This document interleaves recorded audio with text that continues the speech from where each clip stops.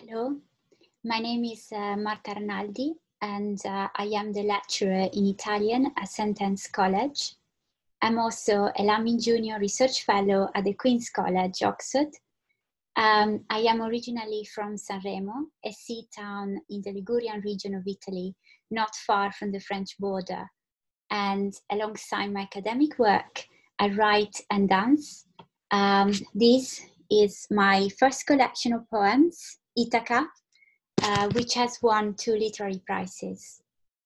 So in this video, I would like to outline the postdoctoral research I am working on, which is called Translating Illness. And I will also introduce its sister project, Translating COVID-19, which I developed in the first months of the pandemic. Let me start with the image of a film that has stayed in my memory. The 1998 film Sliding Doors, directed by Peter Howitt and starring American actress Gwyneth Paltrow, follows two parallel storylines, which show the divergent paths the protagonist's life could take, depending on whether or not she catches a train. In the past months, I have been haunted by the realization that we are, just like this character, continuously asked to make a choice between the real and the virtual, the vigilant and the impulsive, the rational and the absurd. The outbreak of the coronavirus pandemic has certainly diverted our journey, but is there a right train? As a former student of medicine and a scholar of comparative literature, I've always been fascinated by the ways in which the physical and the mental worlds interact with and shape one another. Translation is a vital vector of this exchange.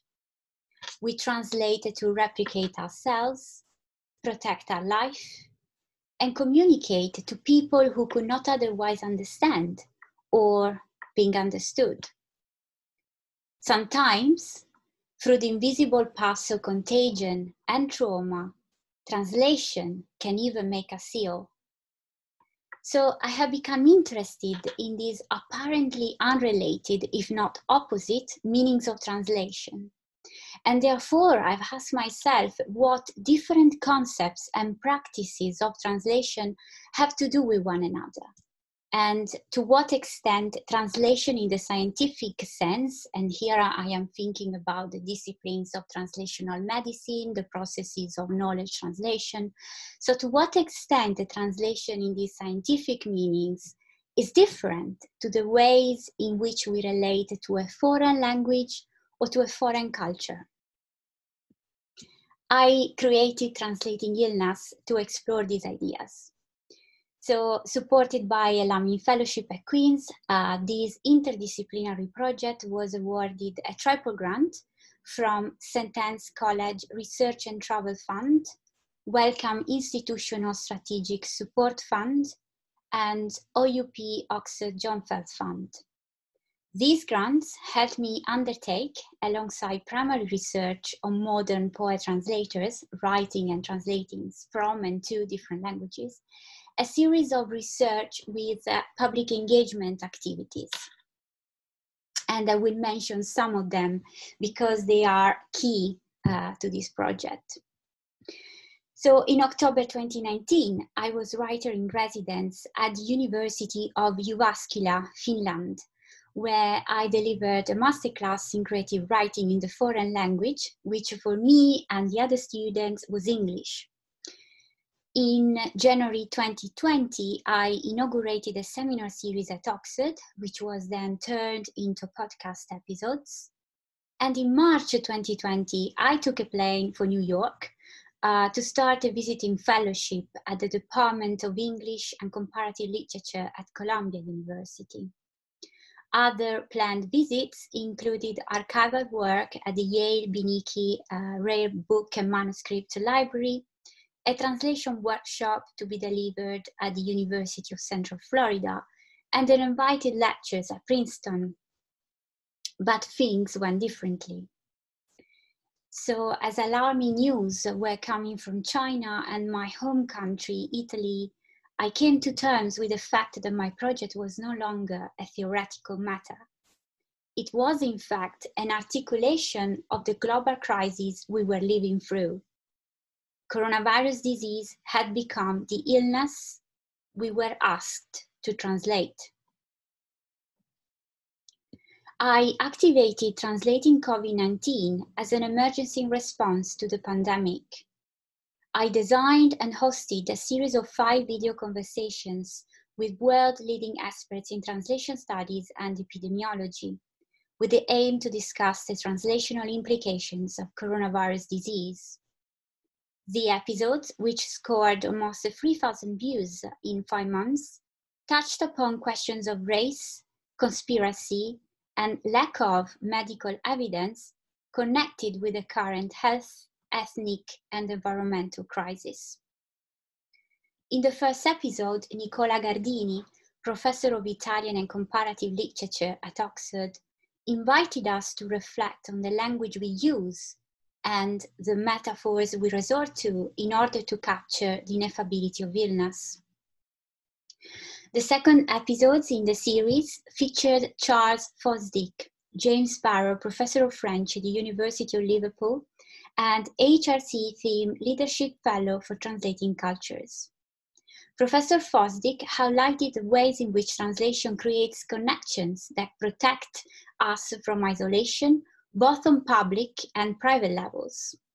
He explored the many meanings the experience of confinement has taken across different linguistic, societal, and ethnic contexts, thus tackling issues of mental health, class, and race.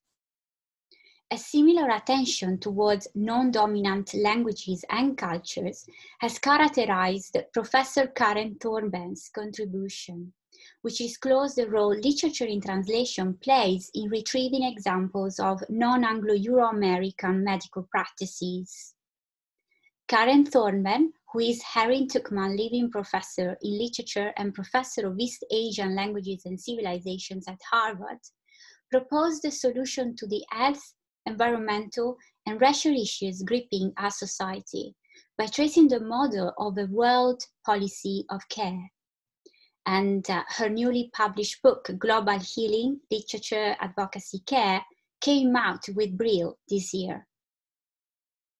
In the fourth episode, I dialogued with Eivind Engebretsen, Professor of Interdisciplinary Health Sciences at the Institute of Health and Society, University of Oslo. Professor Engebretsen offered the perspective of a scientist invested in humanities research that is not secondary but fundamental to clinical advancements. He pointed out that medical discoveries, policy, and practices are cultural determined. Despite our common perceptions, science does not provide universal truths. And this is particularly evident in the case of face masks, for example. The final episode was dedicated to the transnational path to contagion seen through the lens of 20th century cinema. Kirsten Oster, the founder and director of the Medical Humanities Program and the Medical Futures Lab at Rice University, Texas, drew on her expertise as a media scholar, health researcher, and technology analyst to discuss visual culture's paradoxical power to represent the invisibility of infection. So, as emerges from this overview, translating COVID-19 has been a profoundly collaborative endeavor, one that proved to be as much challenging as enriching. It made me travel to unspecified destinations, on a train I did not plan to catch, but on which I was not alone.